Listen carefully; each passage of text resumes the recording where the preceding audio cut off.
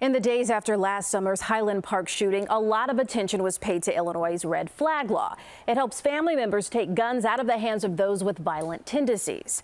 Of the 19 states with red flag laws, Illinois ranks at or near the bottom of usage each of the 3 years we've had it on the books. Why? That's what we asked CBS 2's Chris Tye to look into. He is in the newsroom with what he's found. Chris. Erica, in Highland Park, the question was, given that suspect's history of threatening behavior and history with firearms, should a loved one have flagged him and had a judge decide if his weapon should be taken from him? It didn't happen in that case, and as it happens, it's very rarely the case in Illinois, leaving some experts scratching their heads as to what exactly is going on.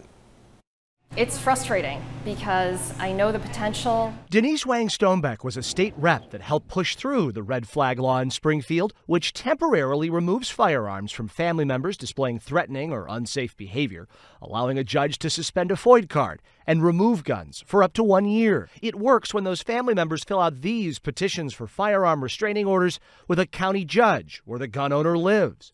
In a recent Johns Hopkins study on policies to reduce gun violence in Illinois, their #1 recommendation was to improve firearm restraining order implementation. Here's part of why that is. In 2020 and 2021, Florida had 4,895 cases where petitions were filed to remove guns. In Illinois, over that same period, the number was 105.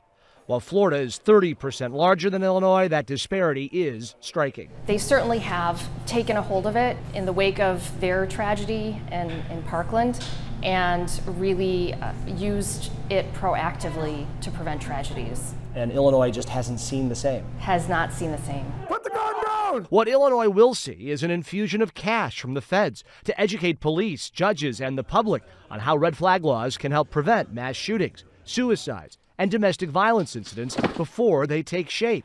Efforts that have been underway in Florida 1 year longer than in Illinois. They're more familiar with their red flag law. They're more comfortable implementing and using it. There's a lot of hesitation here amongst, I think, law enforcement and in the courts as well, and perhaps some misunderstanding.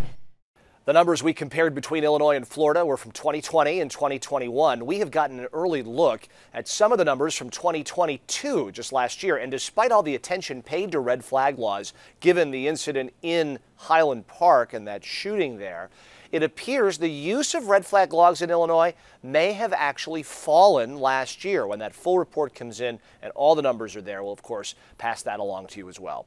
In the newsroom, Chris Tye, CBS 2 News.